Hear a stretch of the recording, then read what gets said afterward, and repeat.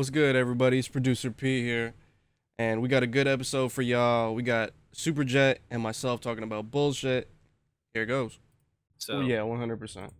yeah, But like I was saying, he's LowTierGod is correct in his assumption that, or not in his assumption, but the idea that Twitch would promote you despite and you using that language. You know what I mean? It might not be. It's not fair, but I mean, you got to think, right? YouTube has done it, right? You need to be brand friendly. You need to be this. You need to be that. You need to be like true.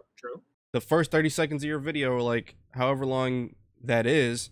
You need to be as brand safe as possible. I agree. So when that is the case, it's not fair, right? Like, you should be able to express any way you want, and they are allowed to. Like, Kai and these other guys are definitely afforded that right. But at the same time, it's a hard thing to promote from a business standpoint. You get me? Mm-hmm. I don't know if you have anything different, or you would give me some pushback, but at the same time, I can't really be mad at them for being like, oh, this is not fair. But also at the same time, I see it from the business perspective, like, yeah, that makes a whole lot of sense. Like, that doesn't, I mean, granted, you know what I mean? I guess maybe the way LowTierGod phrased it, people were like, oh, no, that's not it. Or he didn't feel like, Kai didn't feel like that was it. Mm-hmm.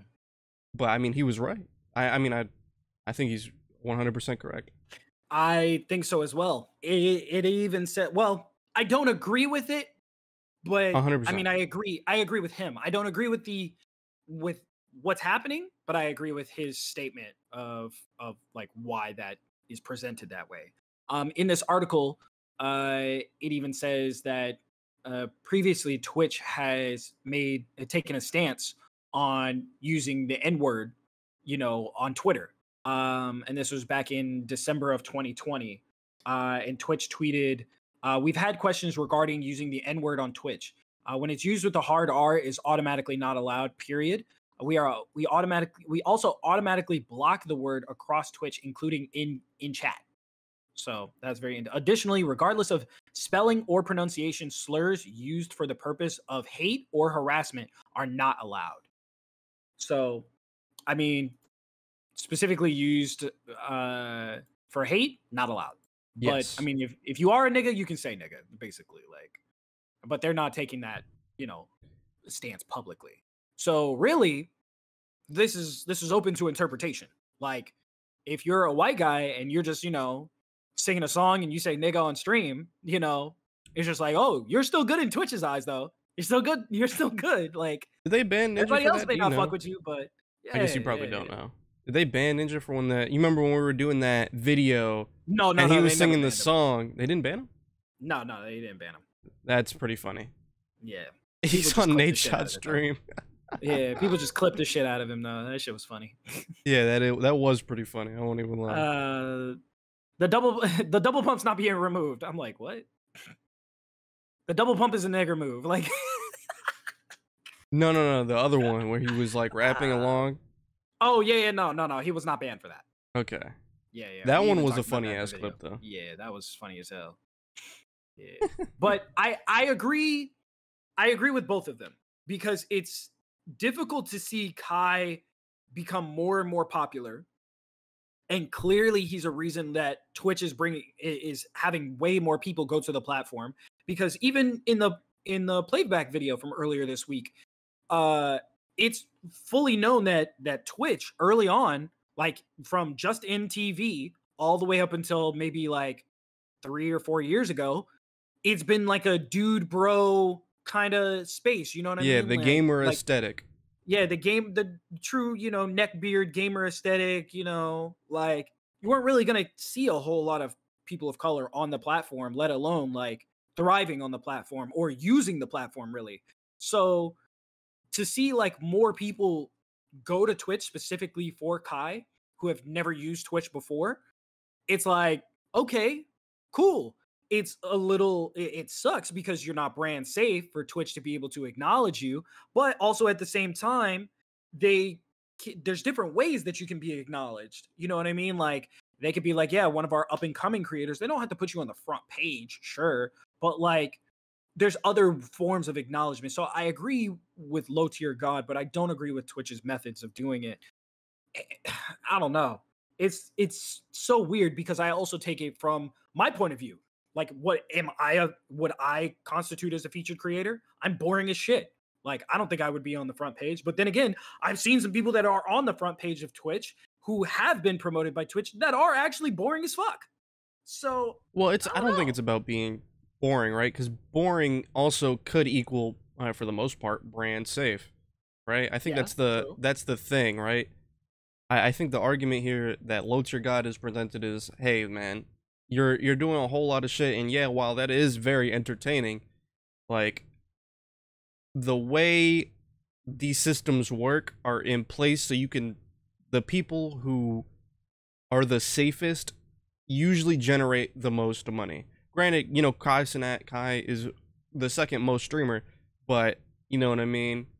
It's harder to say these things with like advertisers and things like that, like the general advertisers for the platform. Right. You know what I mean? Mm-hmm. So I get it. It's understandable, but I don't. Like I said, it's always going to be a muddy water with these platforms because they want to make the most money. They want to do what's in the best interest for them. Right. Right. It's And understandable, but I don't agree with it. exactly. Yeah.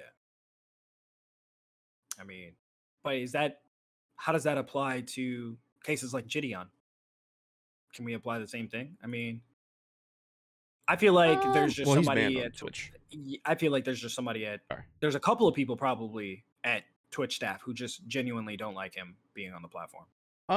That's just my opinion. That's just my opinion from the research that has context, been yeah. done. Yeah, from the context, from the not only the context, but the content and other people's research into the situation. So I don't know. I think there's definitely somebody that does not want Gideon on the platform for sure. Which I mean, they have a right to Well, not allow him on the these platform. privately Yeah. owned companies love doing that. Yeah, I So mean, they could flex that all they want to, but I mean, it's also like LowTierGod said in his video. Like Gideon's getting millions of views per video, and then he has a whole second channel where that's like he's getting sponsored on there multiple times. Like he does not need the Twitch bag. But I mean, when you look at it like that, like LTG's still right, but I mean, that's kind of a petty way to not a petty way, but that's kind of a cynical way to look at it, where it's just like, yeah, you're like, oh, must be nice. You're getting a bag for just existing. And it's like, all right. You know, if I was an LTG hater, I'd be like, oh, you're somebody's salty because he's not getting because you got banned off of Twitch or because no, you're not making this kind of money or whatever. Or LTG anything is like actually that. not. Yeah, banned on no, Twitch he's not anymore. banned on Twitch. No, Oh, okay. I'm just using that as an example. Yeah, no. I'm a LTG supporter, man. Even when he was toxic. Fair. I mean, I wouldn't call myself a supporter, but I definitely indulge I in the wouldn't call content. myself a fan. Yeah, I wouldn't call myself a fan either. I kind of just tap in occasionally.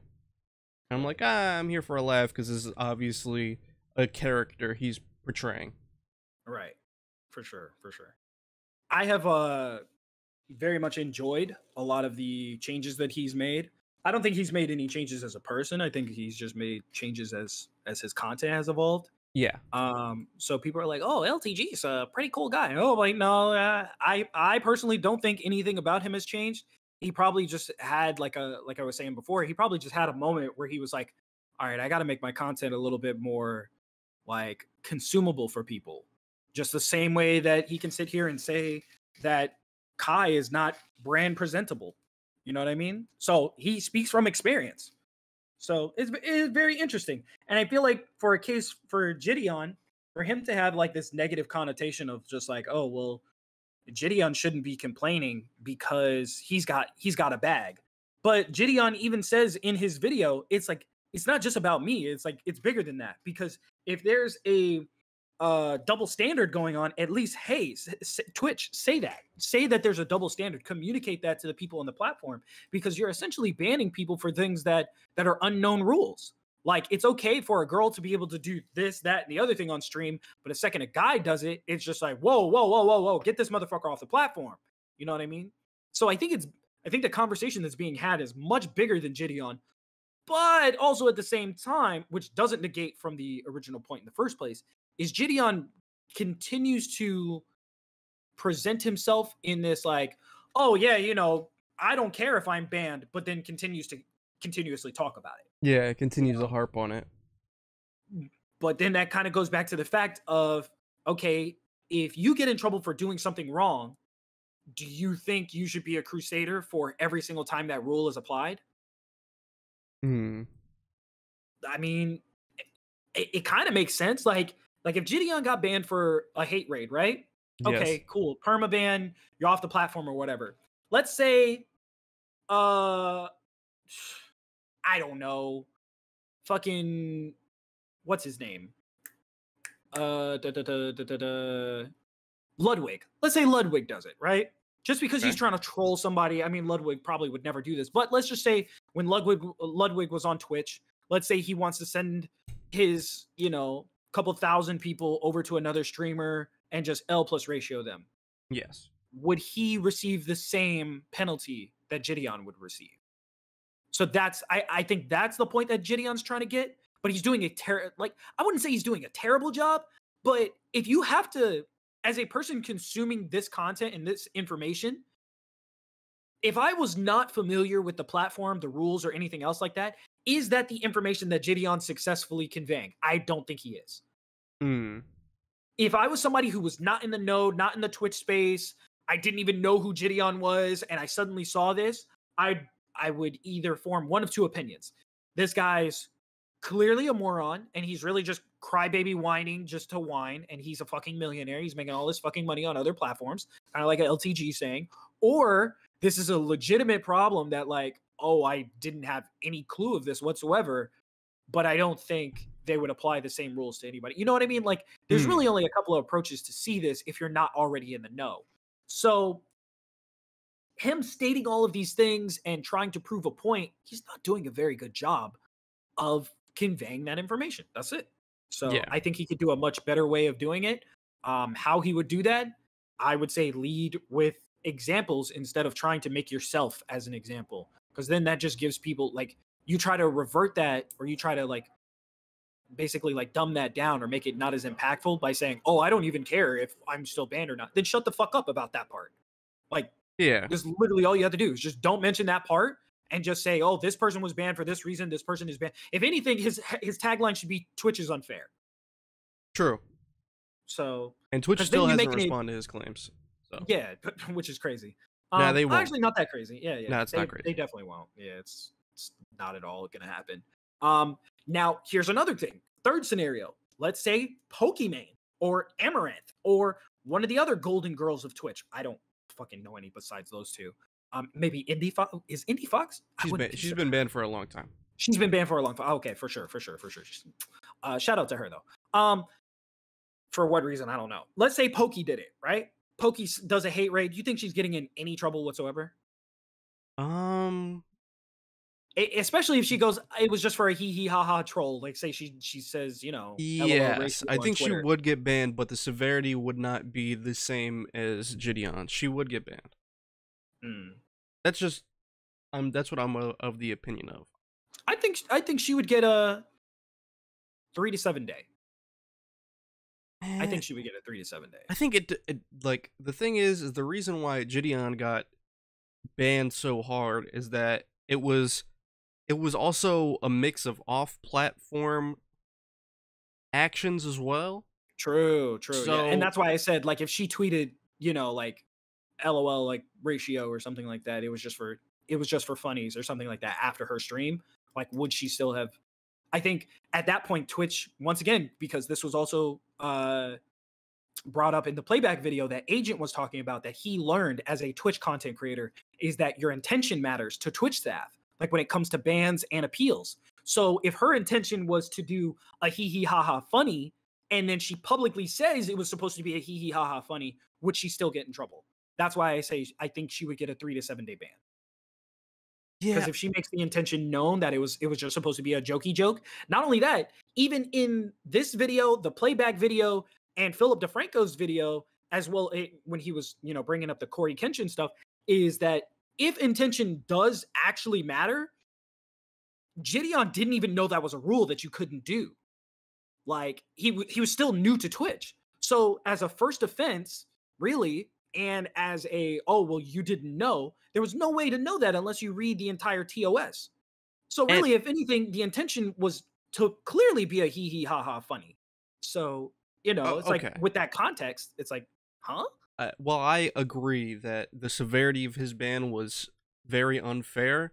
The only pushback I'm going to give you on this is that the lengths that he went to post ban were obviously wrong, Right, right? right, yeah. So that also has to be factored in, because on Twitch you can be banned from a multitude of things off platform. They've said this multiple times, right? Hmm. So the things on Instagram, the Twitter stuff, this all gets factored in. So yeah, he chopped it up with Pokimane and figured it out, you know what I mean? And I understand that. But at the same time, let's not forget you did do some like off-brand shit, some crazy shit. Hmm. Should Hmm. you be on ban? 100%. But let's not act like in that moment, you know what I mean? In that moment, you didn't go crazy. Because you did. Right.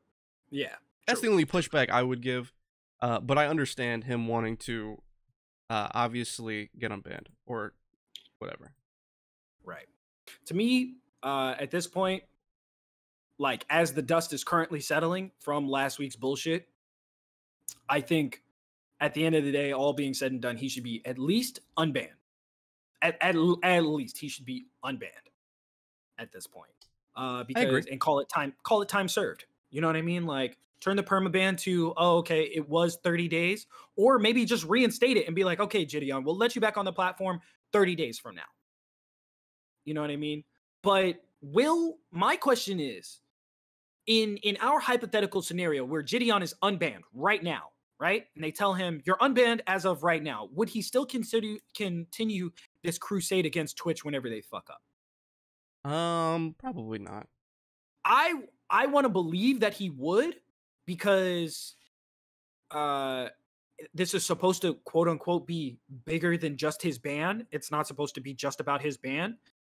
It's supposed to be about Twitch as a platform not responding to things and not being responsible and holding their TOS to everybody equally.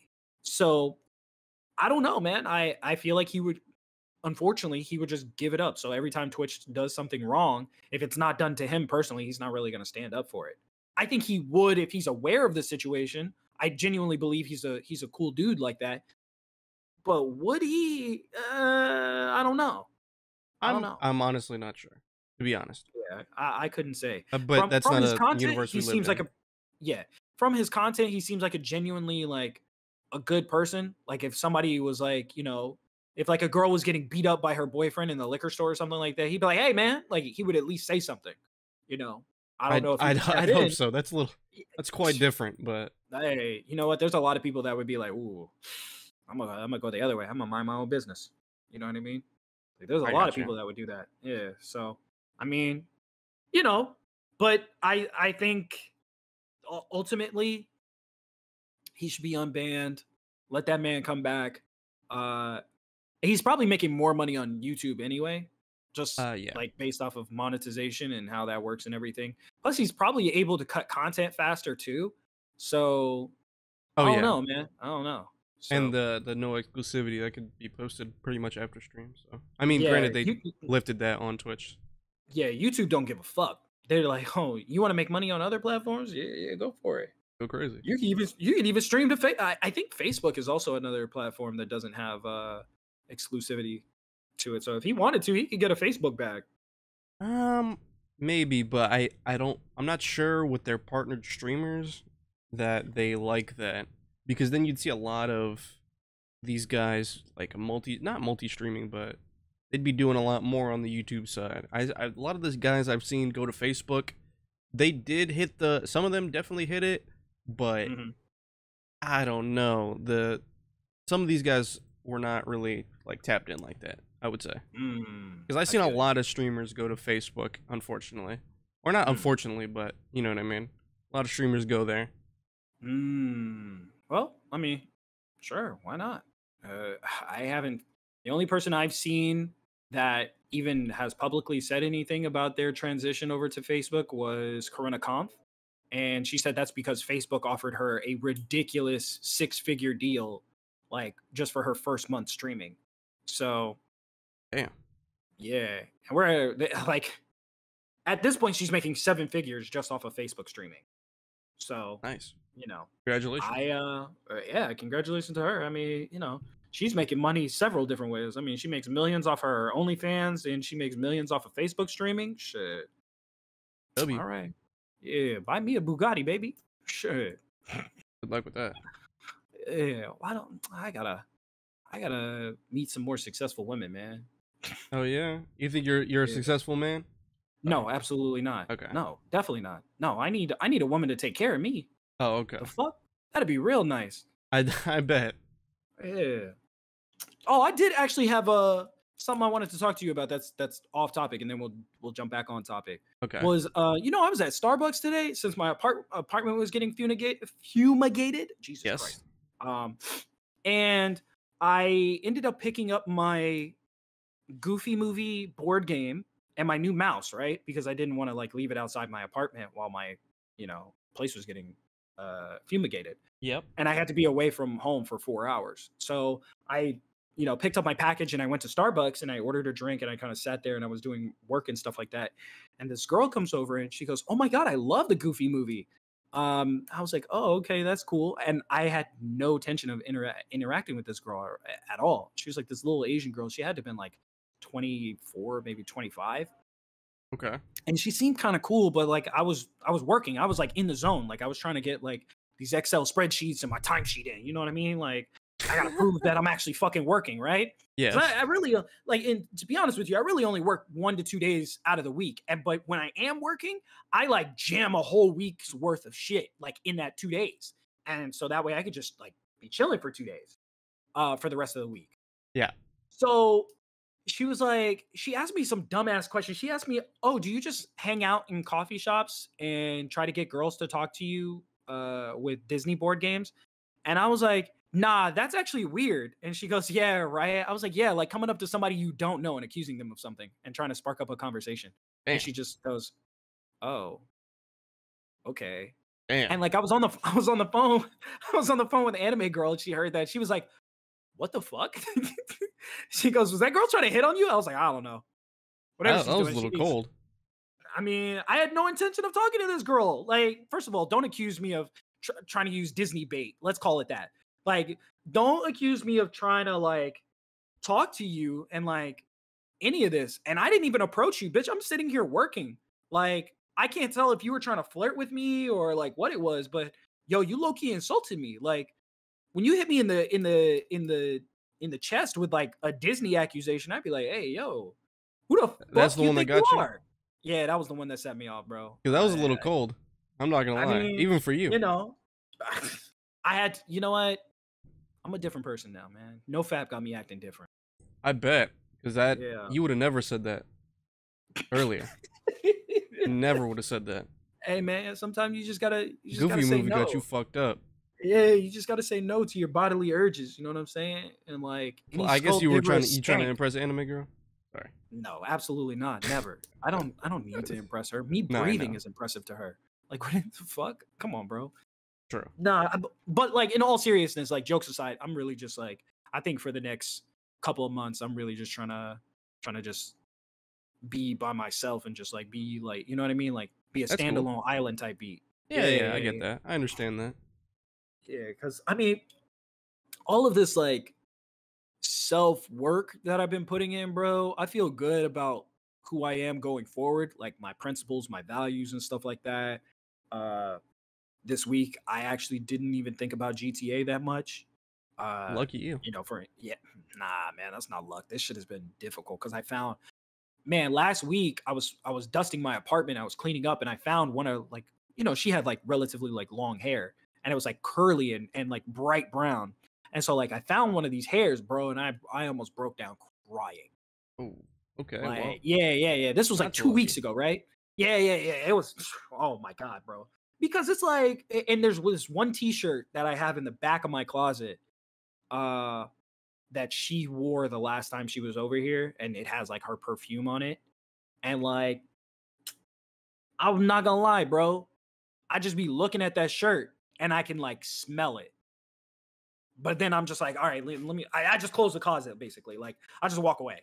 I'd be like, whatever's back there, like, I don't care. Like, if I don't wear that shirt, I don't need to look at that shirt. You know what I mean? Like, it's just gonna stay back there, like, out of sight, out of mind type beat. You know what I mean? Mm-hmm. And so I think the healing process has been very good for me. And then I've been going to my support group meetings and stuff like that, and that's been pretty helpful. I'm at the point now where I've done the maximum amount of stuff that I can do myself, with like therapy and everything. And to go forward, I actually need two things. I need a coach, specifically for like getting my life in order and getting my career in order and stuff like that. Specifically with like all this marketing shit, because I have no idea how to traverse that. And I also need a sponsor, for my group support and stuff like that. So I got to find a sponsor. Mm. But you know, my recovery has been pretty cool, man. You know, there's still some moments that kind of trigger me and hit me really hard. Like when I look at bottles of Casamigos or Don Julio, I be having flashbacks, bro. I'm dead serious. I'm dead serious, bro. I know it sounds wild, but it's like, it's a trigger. You know what I mean? Like, especially specific bottles, you know, like, because me and GTA, you know, we tequila drinkers, my boy, you know. So when I see like this big ass bottle of Don Julio, and it just reminds me of her, you know what I mean? And then I'm just like, damn, like, anyway, like, Yeah, I got you. know, Got you fucked up.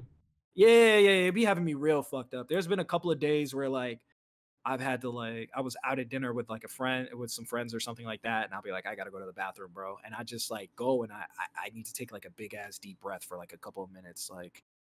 And it's funny because like I'll be in the bathroom just kind of like breathing and shit and just trying to like get that shit off my mind. And then when I come back out and I come to the dinner table, my friends are like mocking me. They're like, "Oh, did you go in there and take a shit?" I'm like, all right, bro.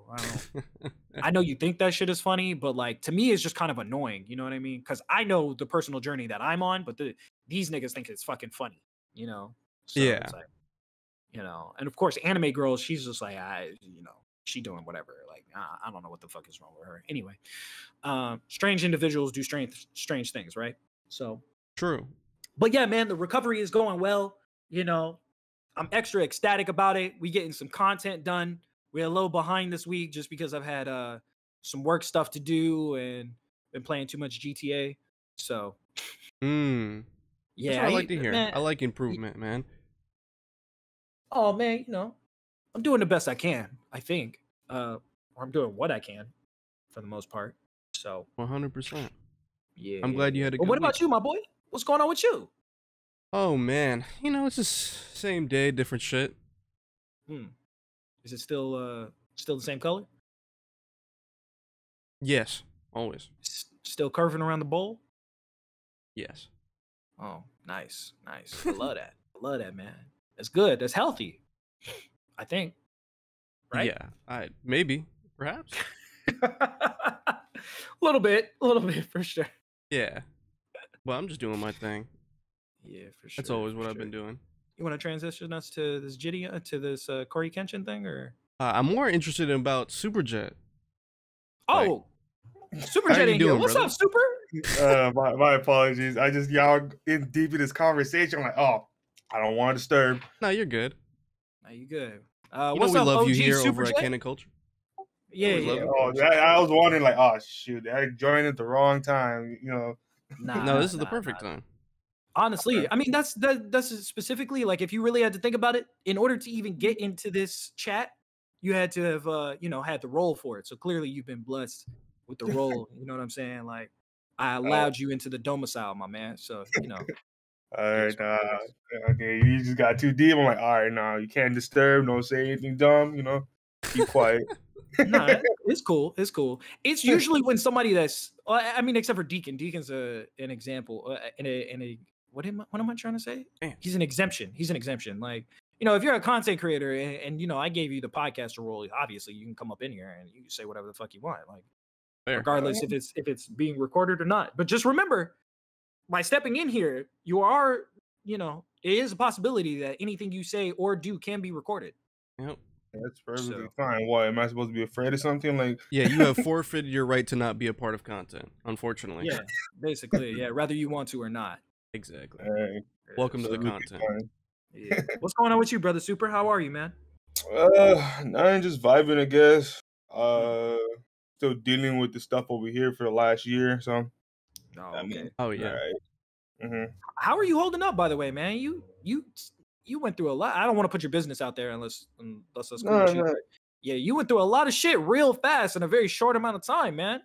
I started in October, then my car gets repoed. Oh, not repoed. Someone hits the freaking car. I lose a car. All my pipes break at the house. I get no hot water. I'm like, ah, shit. Then, trying to figure out how to deal with school and work. I'm like, oh, God, this is the worst day. This could be the worst year imaginable. That's what happened to me earlier in the year. Like my whole house just fell apart. Like literally for you. Yeah, almost literally. Really? Damn. Yeah. Get them fucking windows fixed, man. The windows. You know what's funny? I've asked about the windows so many times. The windows are not getting fixed. The windows are definitely. I'm definitely not gonna have any temperature control. The windows are walls now, bro. Let's be real. Bro, there's a lot of annoying shit that comes with that too. So there's there was this one time there was this random cat that just came in the crib, and it was like laying underneath the stairs, and it had to go through a bunch of old boxes and shit to get there. This motherfucker was sitting underneath the stairs with all the boxes piled up, and I would hear that motherfucker at night, like just meowing and shit because he couldn't get out. The dumb little fuck. God. Wow. Oh my god, it was the worst. Man. Drop the Cash App so people can help, man. What's the Cash App? No. I don't have any Cash App. Just support the Patreon, please. Support the Patreon, /Canon Culture. Please support. Yes, sir. Yes, sir. Nice plug. Gotcha. So that way Plank can go to Home Depot and get his basement boarded up properly. Nah, man, I jokes aside, I'd be real concerned because that was a thought I had. I was like, what if an animal were to just walk up in there? You know what I'm saying? Oh, it did. That happened. That definitely happened. Yeah, some dumbass cat gets stuck behind some boxes because I remember I was in I would be in Discords. My bad, not to cut you off, but I would be in Discords. I think I was in here like a few times, and there was like a sound in the background, and it was like a meowing, or it was like a weird screech that I couldn't tell. I thought it was a pipe the way it sounded, and it was far away. I couldn't tell what it was, and I'd be in here, and I just somebody even heard it in the background of my mic one time, and I was like, "What the fuck is that sound?" I thought that was your cat. Nah, it was a different. No, she don't be meowing like that though. She does, but you can't. It wasn't like that. I think there was one time where we were doing a podcast, and you had your camera on, and your cat popped in and was just sitting on your desk. I think Deacon had said something, and then your cat literally leaned into the mic and just went meow. Yeah, she does that. That shit was funny, bro. I gotta find that. I gotta find that episode, man. It's an old one. Yeah, it's a real old one. So shit. Okay, Super. Let me get into another topic because we went on about personal lives a little too long. How do you feel about the review bombing of Saints Row 5 as a person who likes it? Oh gosh, I find it funny. I knew it was gonna happen months in advance. I feel like the review burn was gonna happen just because how everyone reacted over trailers. But even now, when people don't even say, "Oh, I'm not gonna even bother the game," this game looks like a 1 to me. I'm like, that's cool and all, but did you even play it? I mean, you saw a couple of clips, you heard a couple of cringy lines, and you automatically gonna give it like a 1? I don't know. It's kind of a stretch, to be honest. There was a few big YouTube reviewers like Critical and Mudahar from Some Ordinary Gamers who really disliked the game. Oh yeah, I saw the reviews, and by all means, I will say their argument's very valid. I'm not disagreeing from what they're saying. The problem with that is I don't find some of the things they complain about that big of a deal. Like they're saying like, oh, the gameplay is super outdated and the story is kind of Gen Z-ish. And even though there are some moments or gameplay factors that is true, uh I don't think it's enough. It's not bad enough to say, oh no, this is just terrible altogether. This is like one of the worst games I ever played. Man, the fucking Sonic 06 game is a lot better than this, or something stupid like that. I don't know. I think it's kind of I think some of it, even though it's valid, they're stretching it way too deep. I see.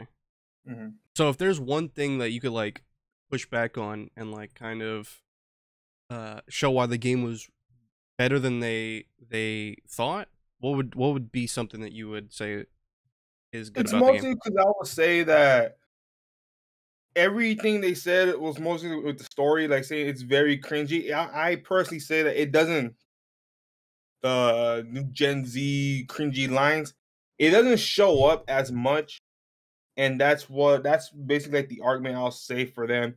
I'm not gonna deny it's there. It's definitely there. But saying like every line or the majority of story, it's like, yo, fight the companies and blah blah blah. I don't see it popping up enough. Okay. Okay. I mean, I don't think me and Jay didn't play the game, so No, you I can get only that. speak from your stuff. I don't. My thing is, I can't justify paying 60 for that. Plus, it's like, as you It's stated, broken. even in your review, that it was kind of like buggy, and there was Oh, it's wait for the definitely Steam buggy. version. Yeah, wait for the Steam version release.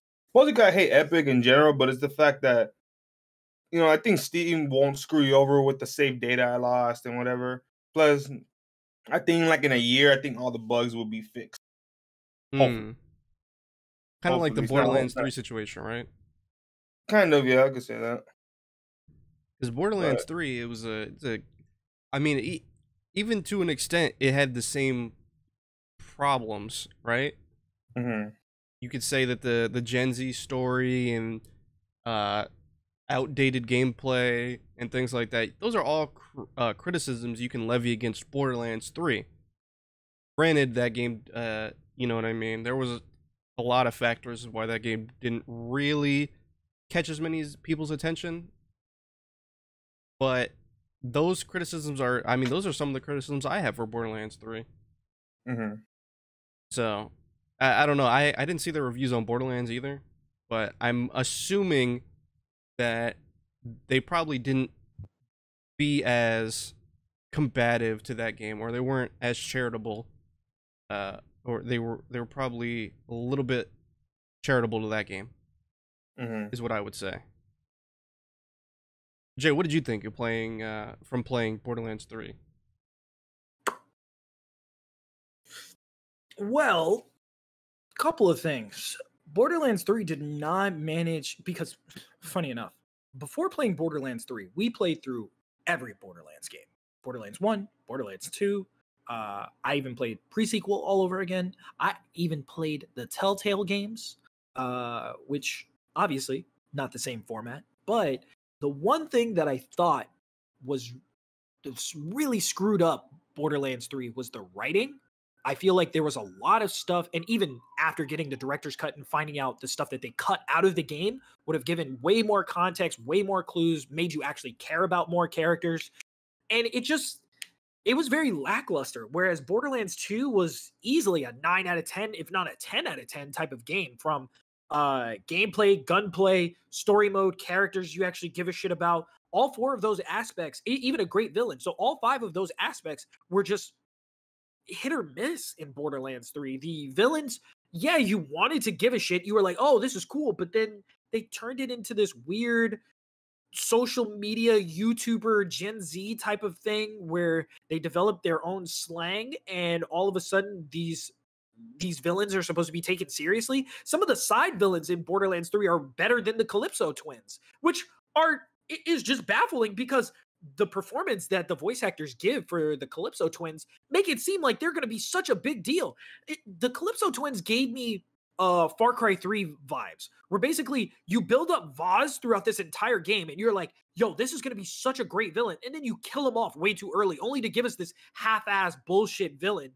This felt like the same thing, but backwards. Like, you were building up a shitty villain, and then when you got to the end, you're like, huh, I don't know. I was excited for this, but now that I've gotten to the conclusion of it, it's like, ugh, what the fuck is this? So, in all honesty, Borderlands 3 is very lackluster, and took a 10 out of 10 game and managed to turn it into a 6 out of 10, if anything. And that's just based off of the story. Like, the characters that were killed off, obviously, in Borderlands 2, and the DLC and all of the other things that are canonically, you know, in line with the Borderlands story. Really, they tried to replace a lot of those characters, but didn't do a very good job in the third game. So, now, to kind of like break away, I did play the Tiny Tina expansion. That was pretty good. That was really fun, playing bunkers and badasses, although it was a little bit too much Dungeons and Dragons and not enough first-person shooter Borderlands stuff. Borderlands 3 was the first Borderlands game I got bored of playing. Like, I genuinely got bored. There's way too many interjecting dialogue pieces, which Borderlands 2 kind of suffers from a little bit, where they're trying to tell jokes while in the middle of action and killing a boss or something like that. So sometimes you'll like miss the jokes. Borderlands 3 does it way too much. Way too much. Even during points where like they're introducing a new villain that you're going to beat in the next 20 minutes or something like that, and they got Claptrap trying to tell you a joke mid cutscene, and it's like, wait, I'm trying to shoot something right now. Like, why are you trying to make an emphasis on this thing that's not funny? Like, the writing was a real miss for the game. The gunplay and the changes that they made there, some were really good because they took them from pre-sequel, like the gravity jumping, the slam, the sliding, things like that. Those are movement changes that were really good.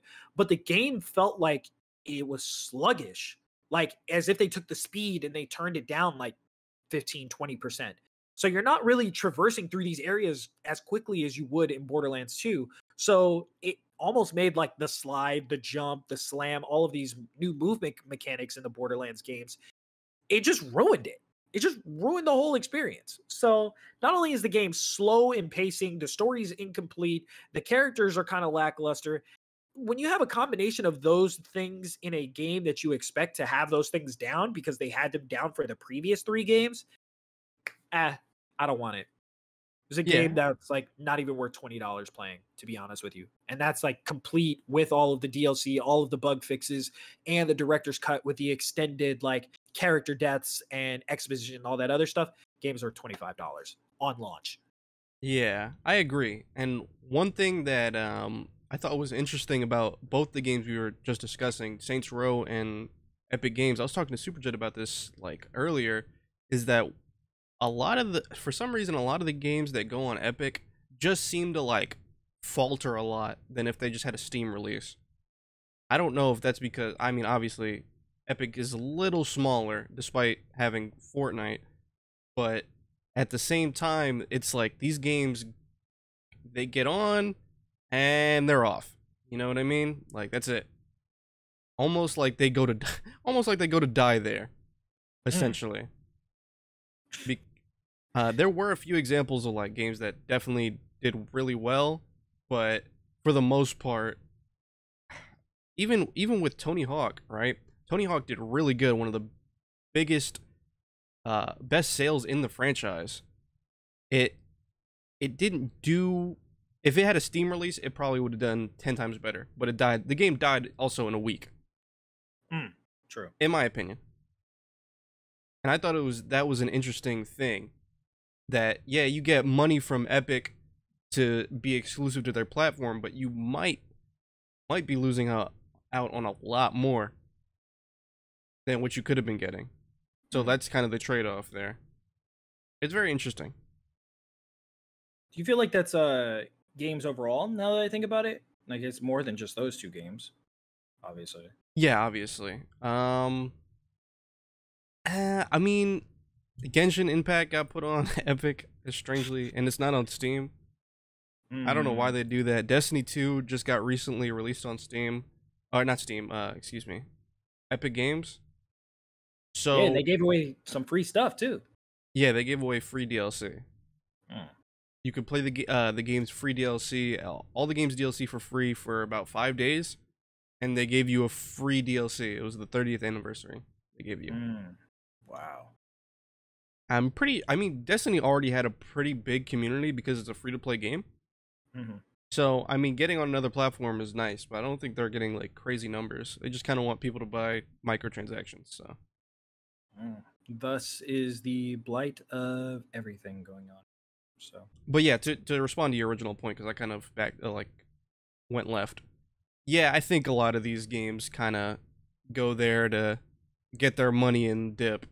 To be honest, maybe I don't know if it's a confidence thing, like not confident in the product, or it's like hey, we need to get our money, we need to get our guaranteed bag type shit. And I don't have necessarily a problem with that. I don't know what your thoughts on that are, like guaranteed bag over potential money from Steam, or like really good money on Steam. It's very similar to something Matt Damon was talking about in an interview. He was saying the reason why they don't make movies now, like how they make in the 90s or in the early 2000s, was because they had DVD sales. And so Matt Damon was saying, oh, when we used to make movies, sometimes there was, like, if you have a $100 million movie, right?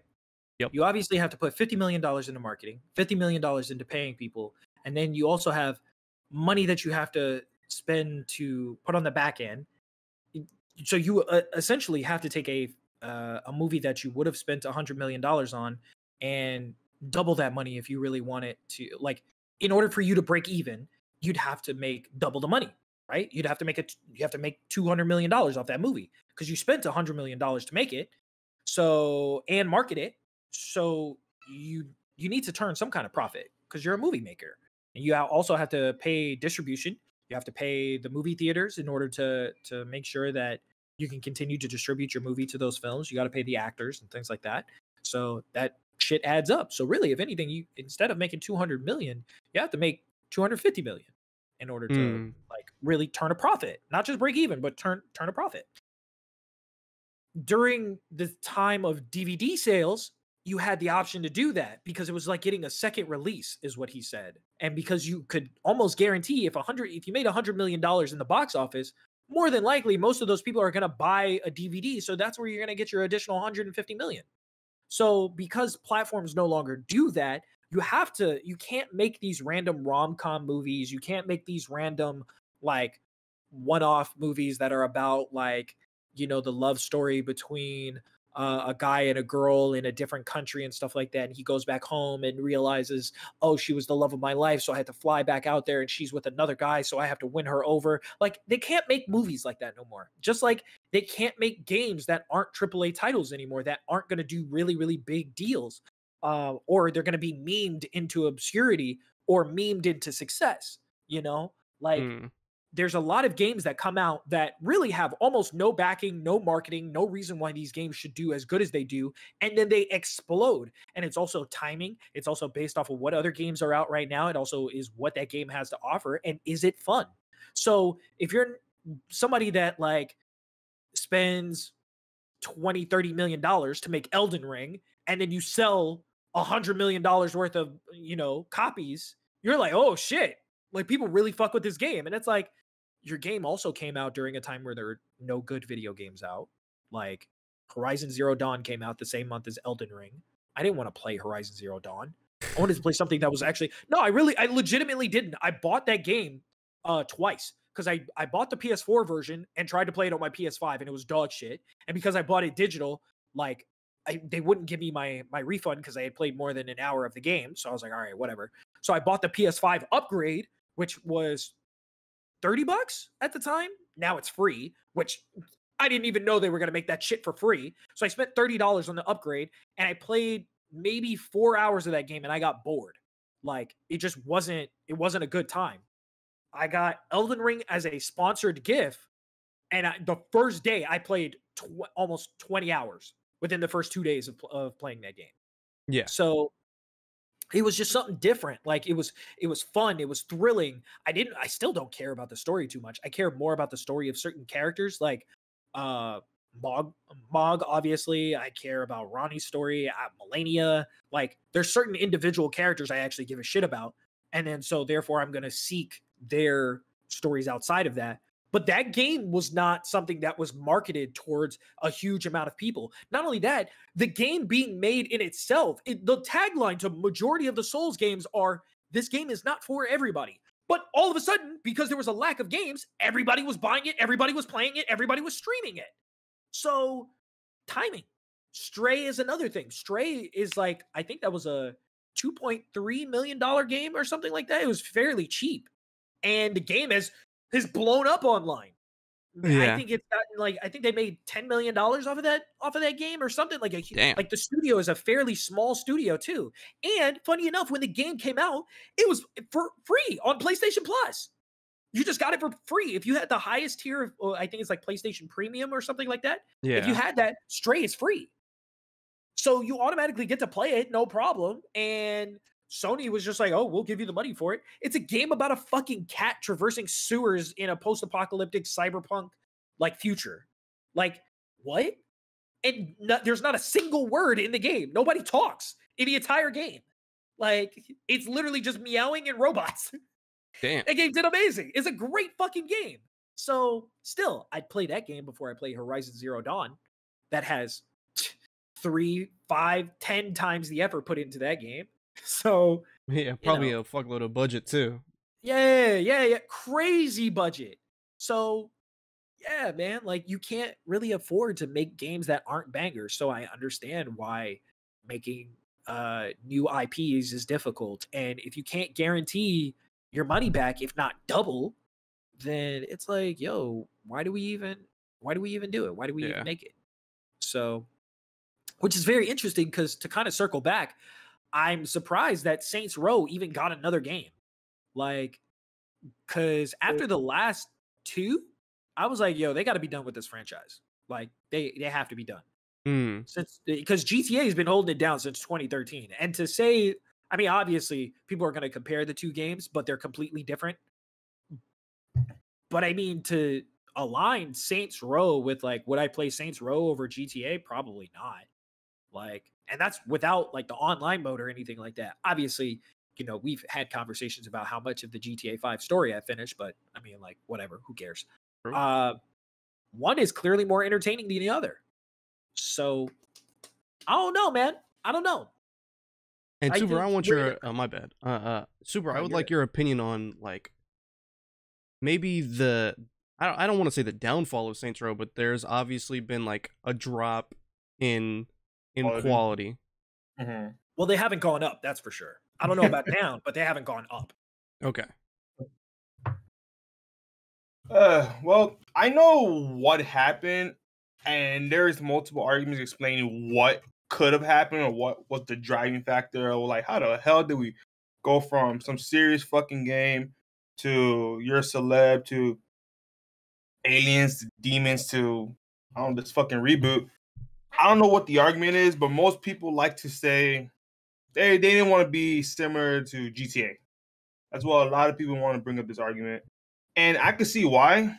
I mean, you can compare the second game to San Andreas, has the same amount of maturity and stuff and has more serious storyline, but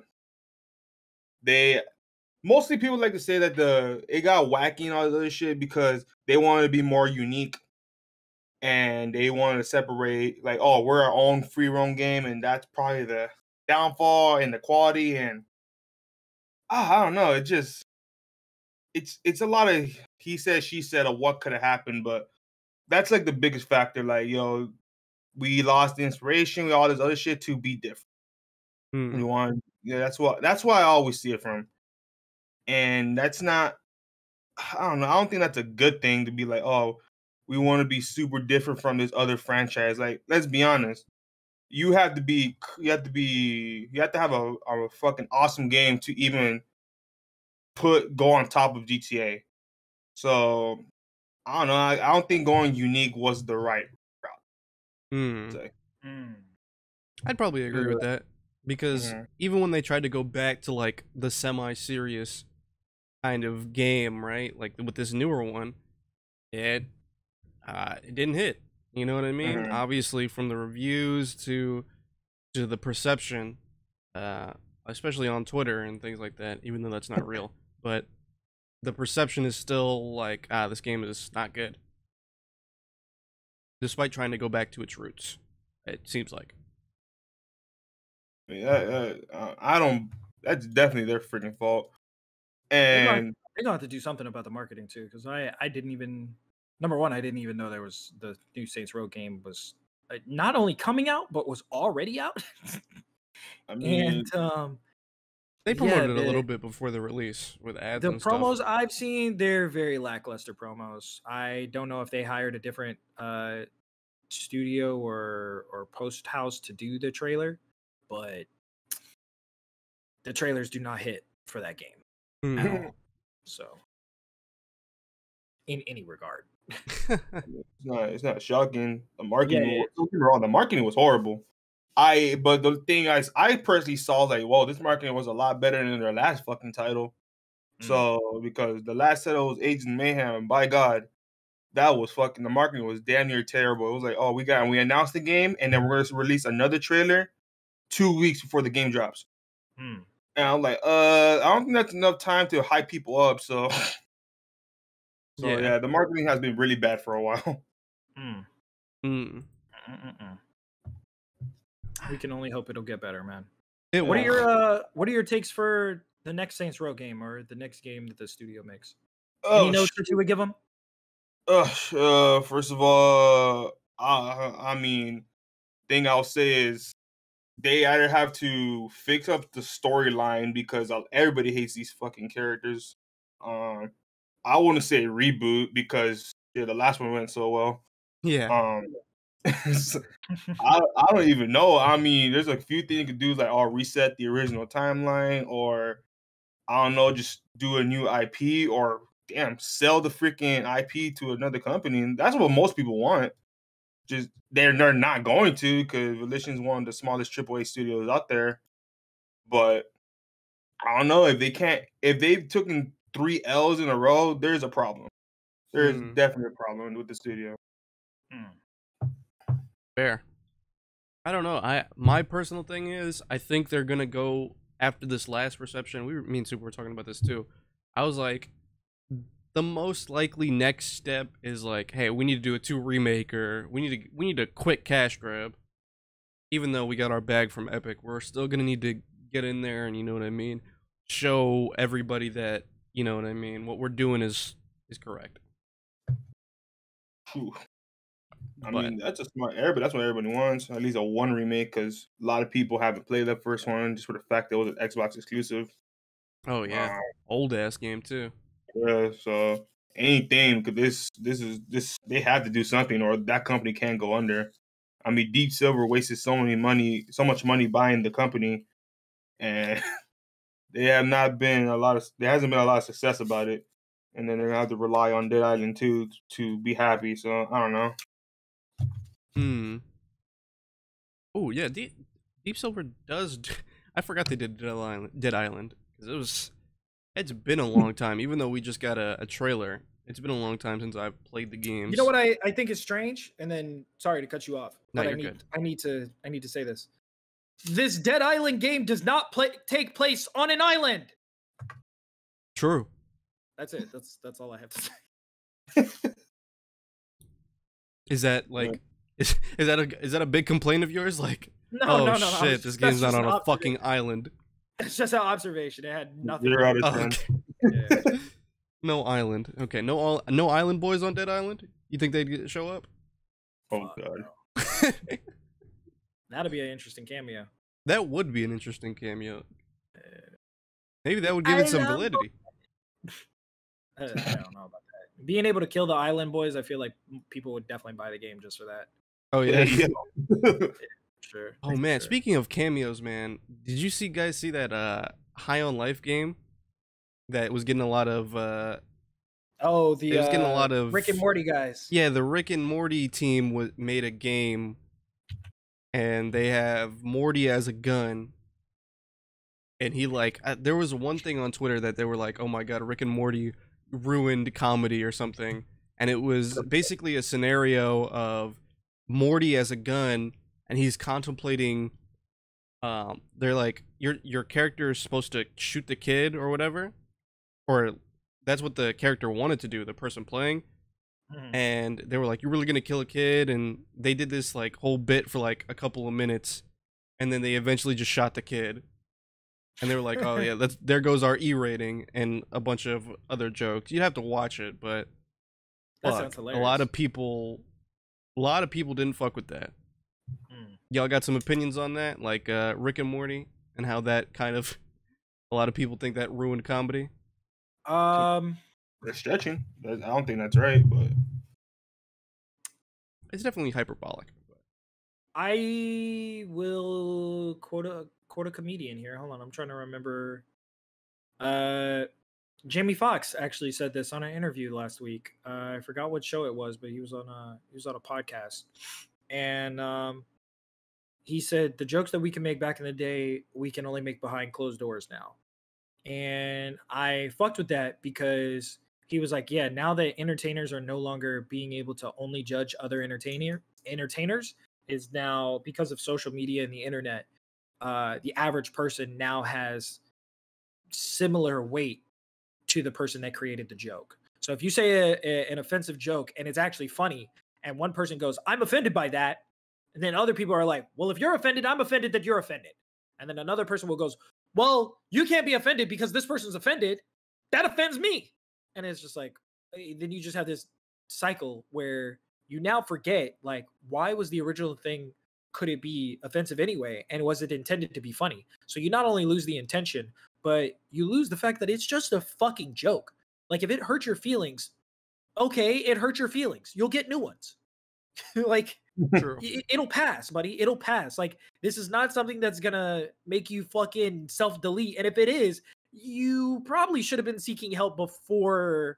You know what I mean? Like, there's several stages before getting to where we're at, that this joke would be the reason that, you know, that's your 13th reason, basically. Yeah. Like, you needed some help way, way, way, way before you got here to this joke, and you were really just looking for an excuse. So I don't know, man. I don't know. I feel like the pendulum swings different ways. Sometimes we're way too offended by stuff. Sometimes, hey, that should have been offensive. Like, it should have, but we're going to let it slide because it's funny. But I don't know, man. I think the more, just to pick on him, I think the more comedians and hardcore people like Dave Chappelle really push the line and push the issue of, like, should we be offended by this if we know it's just a joke? Like, should we adhere to other people? Like, should people be able to lose their jobs just because you disagree with the things that they say? And I think because we're now allowing idiots to have megaphones, it's just, it kind of is what it is. And we need more idiots with megaphones to stop being idiots while they have the megaphone in their hand. So what do you think about, like, people critiquing jokes, right? Like, a lot of the criticisms I saw were like, yeah, this joke is just not funny, right? And where do you draw that line, right? Between, all right, I'm offended, and yeah, this joke is just fucking ass. Okay, you stated what you had to state. Shut the fuck up. We heard you. Okay. I mean, honestly, because people are just going to be offended by anything. Like, you're going to be offended by something. Something somewhere is going to offend you, and it's like, who do you tell? Who are you going to tattletale to? You know what I mean? Like, go tell your fucking therapist. Seriously. Like, that's who you need to go tell. Go tell your little friends in your friend group or whatever. But, like, starting a crusade because somebody told a joke that other people thought were funny. Now, it's one thing if it's like a ton of people are just like, yo, this was not cool. Like, you know, you're making jokes about, like, killing kids and stuff like that. Okay. But was the joke funny? Which is subjective. Yeah. I think if you find something not funny, don't consume it.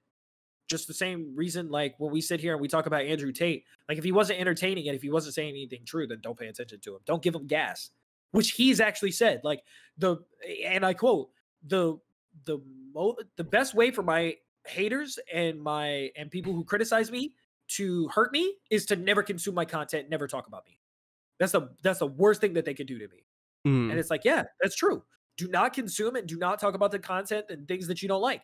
Because if you really felt offended by the things that Dave Chappelle or any of these other comedians say, why are you talking about them every single day? Like, why is that the subject of everything that you move, every conversation that you want to have, every single thing that you want to bring up, every single argument? It's like, oh, but Dave Chappelle said this. What about when Dave Chappelle said that? Oh, or this, that, and the other thing? It's like, bro, stop letting it consume your life. Like, don't you go get some bitches? Like, True. Go touch grass. Go do something. Like, and obviously, for the sake of, all right, let me backtrack. For the sake of the joke, all right, when I say go get some bitches, that's not, oh, go talk to some women. Okay, that's just a general term for go outside, go live life, because you're focusing too hard on this one specific thing. That's what I mean by go get some bitches. I don't want anybody thinking like that means, oh, you're just some fat guy in a basement somewhere who's got a neck beard and never talked to a girl. It probably does apply to you, but I mean, what are you gonna do about it? Go get some bitches. Like, true. I don't know what to tell you, bro. Like, I'd some love of to us do are out here. Yeah, some of us are out here living life and breathing good air and touching grass and experiencing shit. Other people are not. You're complaining about shit that you honestly will have no control over. Because at the end of the day, when you're said and done, you try to cancel somebody, they're still gonna turn around and get a bigger bag than you. So what did you really accomplish? Mm. So all I know is I'm buying the Rick and Morty game. I don't know what is it called again? I think it's called High on Life. High on Life. I'm buying it. Yeah. I'm gonna buy 2 copies just because people don't want to fuck with it. Me personally, I'm not away buying on that shit. Oh, that's okay. I'm gonna gift it to you. Don't worry about it. Okay. Yeah. You don't have to pay for that one. So I'll make sure. Thanks. Don't worry. Yeah. I'll sponsor it just so that way we can have a conversation about it, and you can be like, yeah, but I didn't support it. Okay. I was forced to play it. Okay. Yeah. Yeah, I got you. That's With how I'm gonna have to sponsored start money. doing it. Yeah, sponsored money. Yeah. Which, by the way, if you guys want to sponsor, make sure to go to patreon.com/candidculture. That's the best way to support the show. So aside from leaving likes, comments, and sharing it with your friends. So Speaking about support, man, Corey Kenshin is not getting support from YouTube. that was a good transition. I'm not gonna lie. Thank you. Yeah. What do you think gonna let about that, though? Okay. Is it a racist thing, or is it just like It's favoritism. It's 100% favoritism. Okay. I've watched multiple. I mean, you've seen the chat. I watched Ludwig's video. I've watched Omni's video. I watched the original Corey Kenshin video. I've watched Gideon's video. I've watched LowTierGod's video. I've watched multiple people, Abba and Preach. I've watched multiple people speak on this situation. And I feel like as an unsuccessful content creator, I have the best take on this. And I'll tell you why. Because it's really not a matter of race. It's a matter of favoritism and who we really want to put forward, which could be seen as race, right? 100%. But I think by Corey Kenshin saying, oh, yeah, they have these moments where Black History Month comes along and all of a sudden YouTube cares about Black people, there's an insensitivity there. Not racism, not racist, but there's an insensitivity there. It's like, hey, we want to be included in the conversation about like, oh, okay, let's make a difference, but not actually make a difference. We want to fake the funk. We want people to think like we're down with the cause and like we down for the bitches and hoes, as they would say in Malibu's Most Wanted, but they're really not. They really are just down for inclusivity when it comes to making money. That's it. Corey Kenshin is a great content creator. He's amazing. He's brand safe. But also at the same time, if we don't want to acknowledge like the issues that you're having, we don't have to. We really don't have to. We want to cherry pick and choose the different content creators that we want in front of ads, that we want to send to advertisers. And Corey Kenshin is not one of those people. You may be in the month of February, sure, but nigga, it's August, it's September. Like we're not. No, come back in November when we're running Christmas ads. Sure, yeah, and ad rates go up. Yeah, sure. We may put Corey Kenshin on front page, all this other stuff. But I think it really just comes down to favoritism. Markiplier is a huge content creator who has been on this platform for 10 plus years now. If there's going to be anybody that they're going to acknowledge, it's Markiplier for sure, because they damn sure are not going to pick PewDiePie. The same thing could happen to PewDiePie, and well, first of all, he probably wouldn't get an age restricted video for the particular content, because I saw the clip that he was talking about, which was a self delete clip basically. Okay. And Markiplier put it in his video. which didn't get age restricted. So this is just me giving the TLDR for people who are not familiar with the Thank situation. you for giving the context, by the way. Yeah, sorry about that. So Corey X Kenshin uploaded a video called Mortuary Assistant, right? Where it's basically like think Outlast, or so it takes place in a mental health asylum, and there's a part in the game in one of his videos where a person contemplates and actually does self-delete, right? Yes. And so the video got age restricted. So Corey Kenshin was like, okay, let me go check other people's and other content creators, both big and small, if anybody else included this part. He came across a creator by the name of Markiplier, who has been, for anybody who doesn't know, he's been a gaming content creator as well as an entertainment content creator, who has had his own original shorts and stuff like that, YouTube original shows. So he's a YouTube golden boy, right? Mm-hmm. He included the exact same part, no age restriction on his video.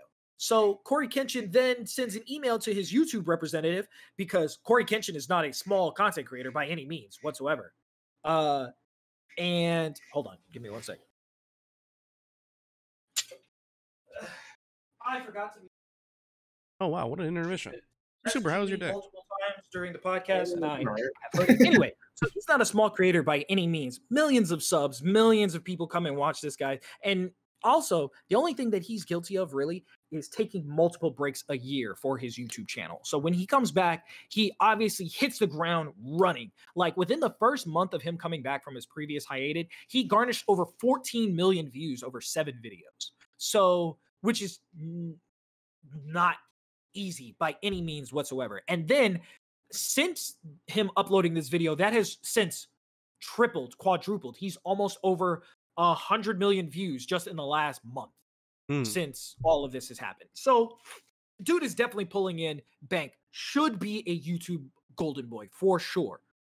For some reason, he's not. And that's where the racism comes into play. So when he filed for an appeal with his YouTube rep, and his YouTube rep said, hey, okay, I'm going to go to the policy team. We're going to see about this video. We're going to see about getting your video reinstated.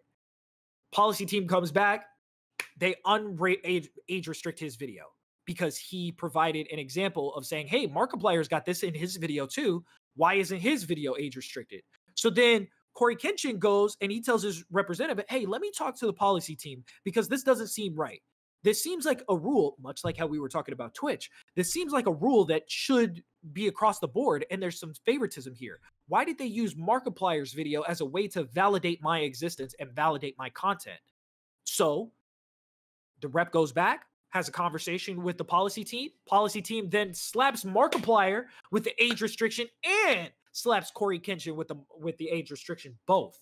So clearly that implies that they're 100% favoritism. 100% guaranteed. Racism, still debatable. Now, the reason why he doubles down on the racism part is specifically because of the instances Black creators have been treated unfairly on the YouTube platform. Now, I 100% agree with the multiple circumstances that he has put in this video and the multiple times where Black creators have done something and been thrown off the platform or suspended off the platform or had some type of consequence as a result of the content that they have produced either on or off the platform. And he's right. There could be some slight racism there. Because Markiplier is a good example of he's not Black, he's a huge content creator, and he definitely has some pull in the YouTube space. So I don't know. Could I inherently say, could I like straight up say it's racism? Maybe slightly. It could be seen that way, but I think only 100% from the policy team, right? Who reviewed his as far as I can tell. As far as I can tell. Because and then one other thing that he said was, who is reviewing these videos? Because when he tried to appeal it the first time, it was denied. 100% denied straight up. And then when a further conversation was being had, oh, okay, that validated that this Corey Kenshin guy is okay. It's cool. Now, here's the thing. These are millionaires we're talking about. Millionaires. All of these guys are getting millions and millions of views. Here's the part where I disconnect. Because I don't fucking care. I don't get millions of views. I don't go True. viral. I don't even know how to go viral on a regular basis. I do not have the established clout to be able to do anything I want on this fucking platform. Mask off If part. Corey Kenshin is being treated this way as a content creator with 14 million subscribers, how is it somebody like me with 7,000 could do something and then the YouTube policy team, the YouTube content creation team, or anything at YouTube completely violate me and I don't have a voice at all? Well, That's the real issue I have. yeah. Well, I think the thing is, for that situation, the one you're speaking about, is that unfortunately, even though like a lot of the systems in place aren't the best, obviously. What I've heard is that if you have a big problem, you're gonna need a big signal boost on Twitter. Essentially, that's in the case you're displaying at the end here. Me personally, my take on it is I don't think it's necessarily racism, because at the end of the day, the policy about self-deletion is, you know what I mean, it's kind of harsh. And because of advertising and stuff like that, just how we were talking about earlier with Gideon and that situation, it's always going to be harsh. Because at the end of the day, it doesn't matter about your video as long as the bottom line of YouTube is met with, you know what I mean, with money. And you're absolutely correct. You could say it was. It's for me, that's a hard accusation to levy, especially about people like you don't know. You know what I'm saying? Like, no, I don't think people know this policy team. So it's a hard favoritism. You're 100% on the money. I agree, undoubtedly. But at the same time, you know what I mean? With things like that, you always got to be careful. I'm not saying that Corey was necessarily not careful, but you know what I mean? It's always going to be difficult. You just kind of have to play it. You know what I mean? The game is established after the adpocalypse. It's always been established a certain way. Right. So, okay, I'm sorry. No. I was gonna add on, and even in his video, he even says it's one of three things: either YouTube is racist, they have favorites and favoritism, or it's a combination of both. So he said it's either one of the three, and you know, I agree. I definitely think it's the favoritism part. So yeah, I think it's gonna be a little hard to prove that it's racist, even with specific examples that really kind of hit heavy with creators of color. So, oh no, man, I don't know. But then again, if YouTube did have any type of racism, he even said in his original video, if there really was hardcore racism within that team, they would not need a reason to delete him off the platform. If they were truly racist, they just it would have been over. Go ahead. Yep, would have been it, and he would have been filing appeals for 3 months. So, because if the policy team is the same team that's like, oh, this guy violated a rule. He not only violated a rule so bad, we should just kick him off the platform. Like if they really wanted to. Yeah. Because he could raise a stink all he wants to. He could be like, oh, this is unfair. Like, file appeal. My channel should be reinstated, blah, blah, blah, blah, blah. There's a policy team that says yes or no. Because you broke a policy. Slightly or really hardcore. They decided they wanted you out of here. 3 strikes, you're out. No, they said 1, you gone. So, I've seen it. They've deleted smaller channels and bigger channels for completely different, lackluster reasons. So, I don't know, man. But once again, this is why I bring it back to these guys are millionaires. Why do I care? Yeah, also that is true. Just get your money, like Ab has said from the Ab Preach video. Just get your money while you can. Anybody who's out there, you know what I mean. Just you either gotta adhere to the rules strictly, or just get your money while you got it. While you're at. I would prefer if he advocated for smaller creators. I wish more larger content creators, when they run into issues like this, I wish they would try and relate that to smaller creators, because like I said, if Corey Kenshin is getting violated by the policy team, what do you think is happening to people that aren't nearly that size? Yeah. So I agree. It's dark depths. Under 10,000, it's dark. It is dark down there for real. Some shit could happen. Like it's very apparent because when you're under 10,000, you can upload some wild shit and never get caught for it. Never get caught for it. Like, I even tested uploading I uploaded a story the other day on on the second Oh. channel that was a little inappropriate because I clicked the wrong video on my phone. And I didn't Oh. realize until I went to go and watch my short, and it was up for hours, just straight up nudity. Nothing. Didn't get taken down. Did nothing. I was like, "Oop, let me go ahead and delete that." Oh. Channel's perfectly fine. Yeah. Channel is perfectly, like I I said. don't. Some I'm not dark gonna stuff. promote that. Yeah. Some dark stuff happens when you are under 10,000. I'm just saying, you can slide on a bunch of shit. So Yeah. imagine the type of foul shit that somebody like the policy team or higher ups at YouTube can really get away with when it comes to abusing creators under a certain amount. God forbid you're under 1,000, you can't even monetize. They can put ads on your video. Like, imagine being under 1,000 subs, right? And you have your first viral video, like it gets 1 million views, like at a fluke, no reason. And YouTube's like, yeah, go ahead and put ads on that. They're never gonna hit 1,000 subs. They're never gonna make any money off of that. So they're making money off of your, let's say you get 14 million views or whatever, and you trying to stack watch time and trying to get to 1,000. Meanwhile, YouTube's like, hey, it's a couple of pennies, but that shit stacks up. Right? give us those ad dollars. You know what I'm saying? And so they just fully monetize, and free opportunity off of that. And let's just say, a couple months down the road, you hit 1,000 and you upload something and it's a community guideline strike, right? Slight, or maybe it's a community guideline, because that's really what the policy team deals with. And it might be one person, because the policy team is separate of YouTube, by the way. They're a third-party entity that is supposed to rule unbiased and unconnected in any way, like disconnected completely from the platform. They're not supposed to have any influence over it whatsoever, or be influenced by whoever these creators are. And one guy just goes, damn, like, I see you got 1 million views, but then the next video you uploaded is 107. This might be a bot account. Let's go ahead and shut this channel down. Let's go ahead and shut it down. You got 994 subs. You about to hit that 1,000 threshold. You like, yeah, I got a 14 million view video. I'm about to be eaten. Like, let's go. And your channel gets yeeted. Yeah. Your channel gets yeeted. You don't have a YouTube representative. You don't have a way to contact YouTube except through Twitter.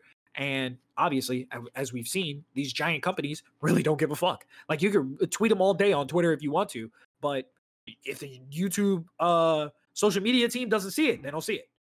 So yeah, and that's why you need like other people to like signal boost. That's what I was saying earlier, is that's kind of the only way if you get into one of these spouts. So yeah. I need Corey Kenshin to represent some small creators that this has probably happened to them, and he needs to advocate for them. That's the only way I can care about his issue right now, honestly. This platform could be extremely racist, but I'm still uploading to it every single week. So stop uploading. Like, for real, if you really think it's racist, stop uploading. It's that simple. Like, if you don't agree with the policies and you don't agree with the teams and all this other shit, bro, you got your video not only reinstated, but then you also got another content creator shit taken down, like rightfully so, to where they held up their end of the TOS. It's like, dog, how many W's do you want to get, Corey? How many W's do you want to get? And then you're still like trying to advocate and go even further. Like, I get it's for a good cause, but dog, like, I don't care. I don't care about your big boy problems. So, okay, that's a little aggressive. I mean, it is what it is. He's got 14 million subs. He can't hear me. Fair, but Fair. I still think the premise is like, I mean, I don't think you shouldn't care, right? This Maybe problem will never you happen. should care, because maybe you should care because yeah, you might get treated similarly one day, and you know what I mean? I promise you I won't. Oh, maybe. Yeah, I mean, you never know. If it does, then that's when I'll hit up Corey Kenshin, because he'll probably have 3 times the amount of subs he does now. I'd be like, Corey, you might have been onto something in 2022, man. You might have been onto something. But by that time, he'll probably be on hiatus on the platform, and I'll have to hit Gideon up. Gideon, your boy getting treated.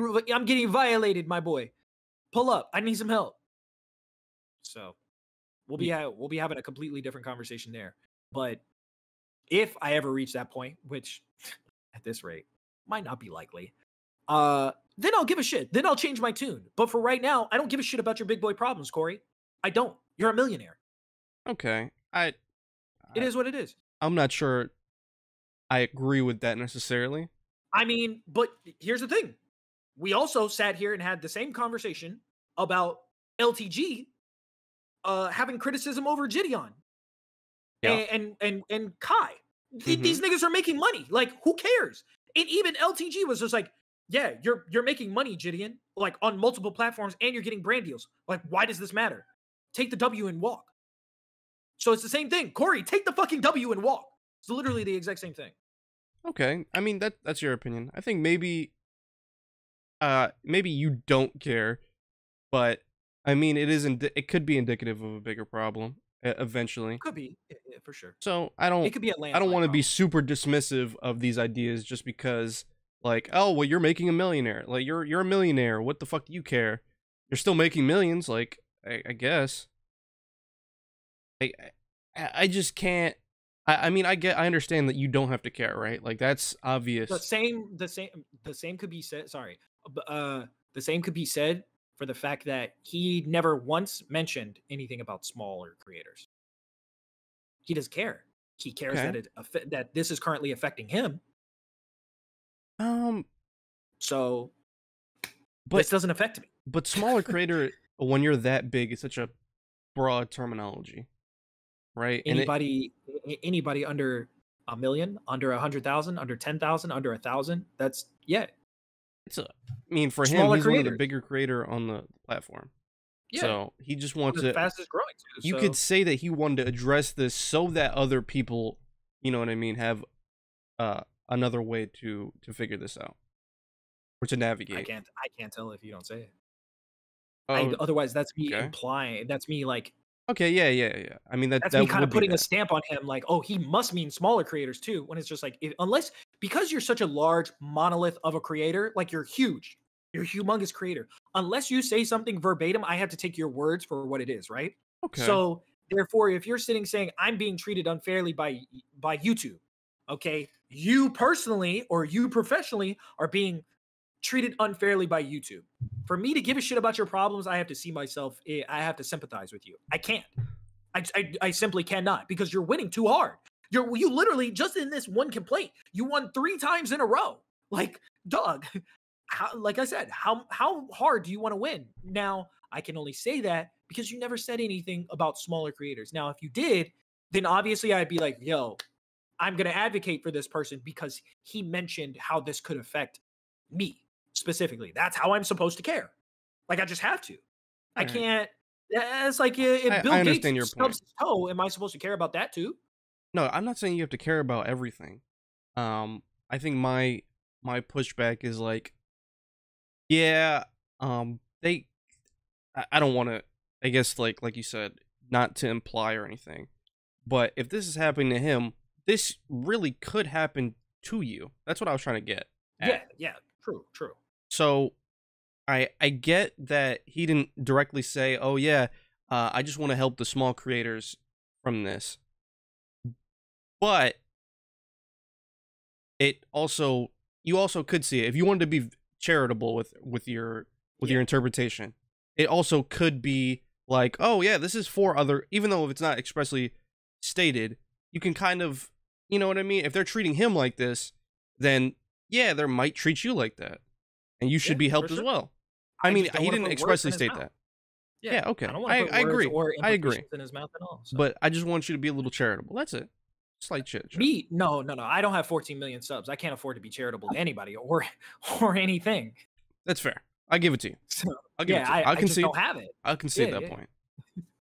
Maybe when I hit maybe 10,000, when you can relate, essentially. Yeah, when I can relate, it'll be a lot easier for me to like pass that down and be like, damn, like if this happened to, like, even if it was a smaller creator making the same thing, like they had 32 subscribers or something like that, and they said, you know, YouTube is treating me a certain way, I'd be like, oh, damn, let's be real.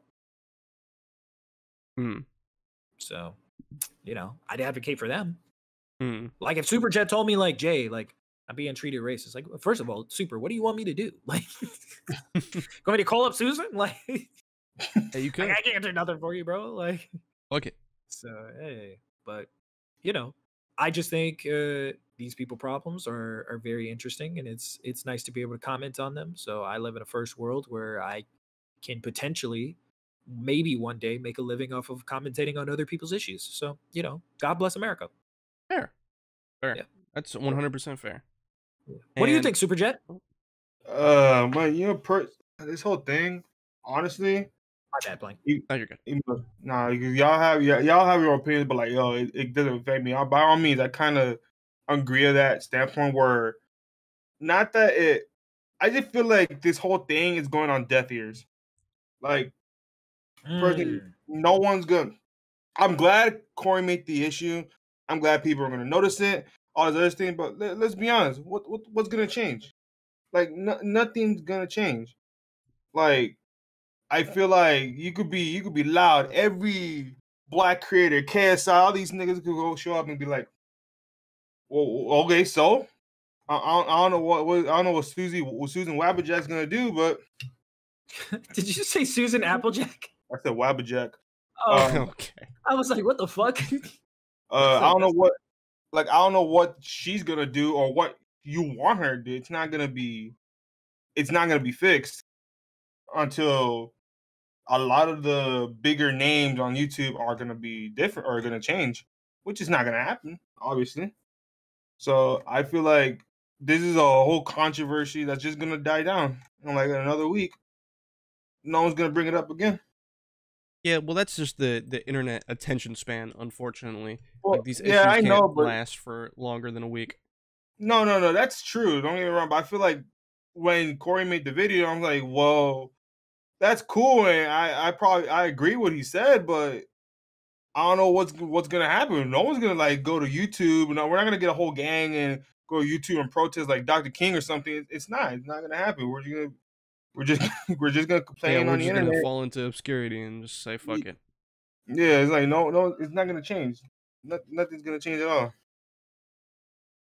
Oh, It's probably me being negative, I guess. I don't know. yeah, 100%. And Jay's power just went out, so that you know what time it is. Thank you so much for listening. That's all we've got for this episode of the Canon Culture Podcast. Make sure to check everybody out in the description. Shout out to SuperJJet for coming through to the podcast. We love him over here. Thank you so much for joining. That's going to be it for this time. But if you want to find us anywhere, hit us up on Twitter, YouTube, Spotify for the podcast, Apple, Google Play, Stitcher, all that jazz. Thank you so much. Make sure to check out the Patreon too. One more plug. So sorry. And we're out.